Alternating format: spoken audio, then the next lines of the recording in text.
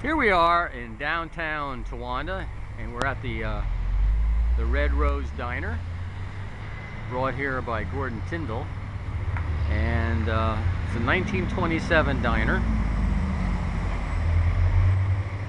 and it's been here, I don't know, 4 or 5 years, maybe longer, and it was sold, and it's for sale again. It's a great little place. We'll go here and we'll talk to the new owner, Mike Holt.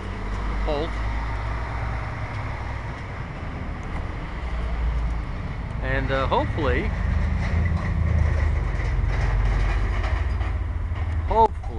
we'll find someone out there in YouTube land that Hola, how you doing? To Red Rose Diner. Well, this is the most famous spot in Bradford County. At least the most photographed, that's for sure. That's for sure.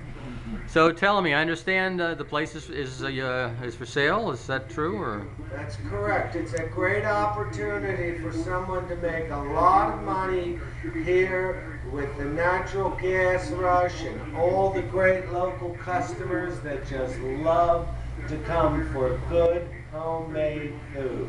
Let me just film around here a little bit. This is the old menu, and at the time when this thing was out. And of course, there's a new addition. We have cable TV, and we also have Wi-Fi here. So it's almost like what do you call that? Internet cafe. Cyber cafe. There you go. Here's the old mirror trick. A lot of memorabilia of all these neat things. That phone actually works. So you spent a lot of time getting a lot of neat things for this place. You really dressed it up. A lot of dinero.